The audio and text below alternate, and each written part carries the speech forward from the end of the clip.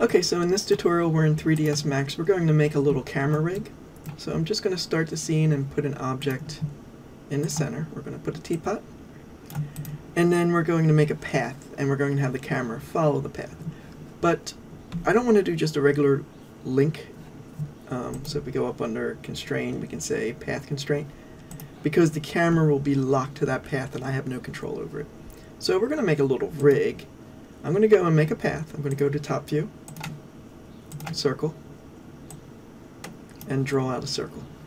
Now I'm going to right click on the modifier stack and go to editable spline, just to show you where it's going to start. So if I click on vertex, this is our first vertex. That means that if I lock an object to it, it's going to start here and then follow back around. So I can go and change this vertex by picking make first. So let's say I want, instead of this to be the first vertex, I want this to be the first vertex. Then I just click make first. Then when I deselect, you'll see that one's yellow. And that will be the start of our object rotating in space. So what we're going to do is we're going to come back and we're going to go into our create menu, helpers, dummy. And I'll draw it out anywhere. Let's say about here. And then we're going to, just so you can see us a little bit better, I'm going to go back into perspective view. And there's our dummy. With it selected, I'm going to go up under animation, constraint, path constraint, and then we're going to pick the path. And you'll see how it snaps to that path. So the vertex of the helper is going to snap to that first vertex in the path. So now when I scrub the timeline, you'll see it goes around, and if we look in the motion tab, you'll see that we have path constraint parameters, and down here it has path options, path percentage, and you'll notice as we go through, so if I have 100 frames in my timeline, 50% of the path is frame 50. And we can go and we can change this and animate this. So if we want this to be 100%, we can just type in 100% and keyframe that. But what I want is I want to go and put a camera on this. So right now, if we look at it, we're not getting it to follow the path in terms of its orientation. So it is staying at its same angle as we go along the path. So the first thing I'm going to do is turn on follow. And then as it moves, it follows the path. Then the next thing is I'm going to make a camera. So we're going to go back up to that top view, just so it's a little easier for me to make a camera.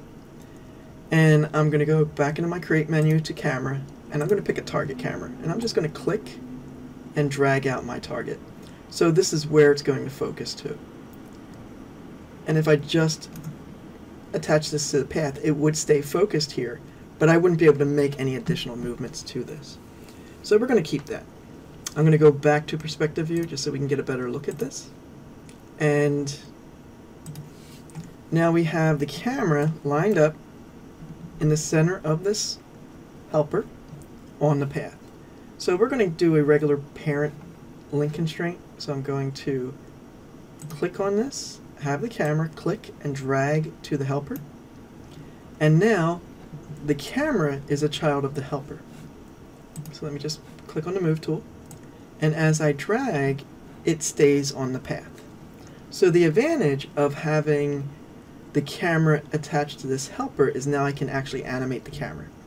So let's say at this point I want the camera to be up above looking down. Well, if I had it linked directly to the path, I'd have to manipulate the path to get this to work. So now I can just say set key, set a keyframe, and then go forward a few frames and move it back down where I want it. Set a keyframe or do auto key. So I'm going to go over here and I'm going to have it truck in, set a key, and then when we get back to 100, I can truck it back out. So let's move that down so we can have that move up. So we'll copy this. So we will hold Shift C and drag a copy of that down. have our camera move. So that's how you constrain an object to a path and also have a little bit more control with a slight camera rig.